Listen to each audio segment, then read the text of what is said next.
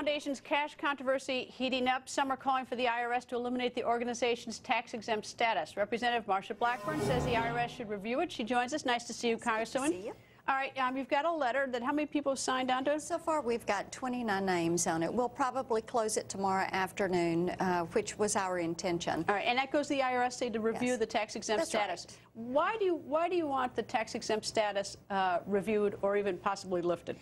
What had happened during our work period last week, so many of our constituents would say, what are they doing and what do you know about this? And of course, all we know is what we've read in the paper and the Washington Post, New York Times. So we decided to compose this letter to send to the IRS and say, we need to look at the foreign donations, review the status, look at the structure. It's about fairness. It's about accountability. If by chance, and I don't know what's going to happen, the IRS were to withdraw their tax-exempt status, as I understand it, what it would mean, I mean, anyone who receives a salary from Clinton Foundation, regardless, is still going to pay taxes, paying taxes now and afterward us.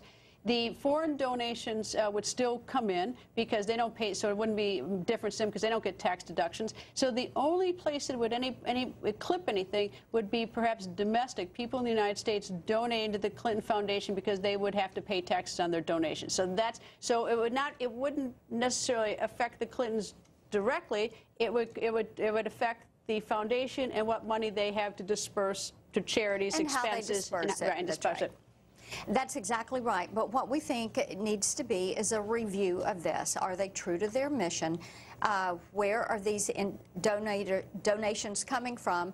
Also looking at the agreement that she had with President Obama. Of course, he realized there was a conflict. That's a different issue, a conflict of issue that could be there of interest. So. Yeah, I went to charitynavigator.org to look at different charities, and they said that they don't have a matrix to look at the Clinton Global or the Clinton Foundation, which I thought was regrettable. But you can actually go there and see what charities are ranked really high.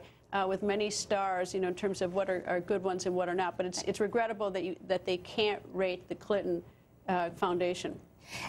You're right about that. And see, that is why we're seeking clarity. What is their mission? Where are their foreign donations coming from? What is their purpose? Where are they giving this money? And did they use this as being a middleman for business deals? You look at the Geestra relationship in Canada. And these are questions constituents are asking us, and therefore we're asking the IRS for some clarity on this situation. Congressman, nice to see you. Good to see you. Thank you.